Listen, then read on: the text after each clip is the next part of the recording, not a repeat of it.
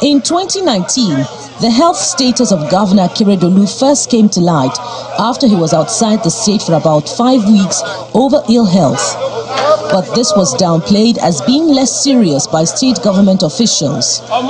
However, in January 2023, reports revealed that he was treating a blood-related disease. Although very little information about his health was available, concerns over the governor's failing health grew with his absence from major events like the commissioning of the Dangote refinery on May the 22nd, 2023. He was also absent from the inauguration of President Bola Tinubu in Abuja on May the 29th, and also unavailable during President Tinubu's meeting with progressive governors shortly after the inauguration. In June, he embarked on a medical leave to Germany, which lasted for about 3 months.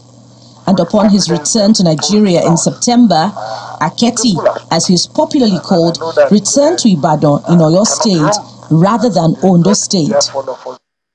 In October, 4 governors of southwest states, Seyi Makinde of Oyo, Babajide Sanwo-Olu from Lagos, Dapo Abiodun of Ogun State, and Biodun Oyebanji of Ekiti met with their Ondo State counterpart, Rotimi Akeredolu, at his private residence in Ibadan, the Oyo State capital. During the visit, the governor appeared well and was even seen interacting with his contemporaries in the videos that surfaced on social media. But the anxiety over the governor's deteriorating health had already set the stage for intrigues and power play within the APC in Ondo State. By this time, the political tension brewing in the state saw the commencement of impeachment proceedings against the deputy governor, Lucky Ayedatiwa, over allegations of financial impropriety.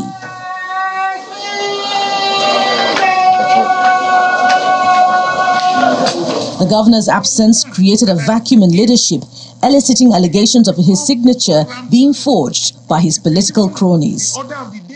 The governor later wrote to the State Assembly intimating them of his desire to embark on another medical leave from December 13. Following President Tinubu's intervention, the House of Assembly withdrew the impeachment notice against the deputy governor and declared him as acting governor. Ever since then, there has been relative peace in the state until news of the governor's death on December the 27th after a prolonged battle with prostate cancer. Governor Akeredolu will be fondly remembered for his vocal stand on political issues ahead of the 2023 presidential elections. The unbridled quest of federal government to acquire more power, despite this over-centralization of authority, must be curtailed. There must be an end to it. He was in the vanguard for the clamor of the return of power to the southern part of the country. May his soul rest in peace.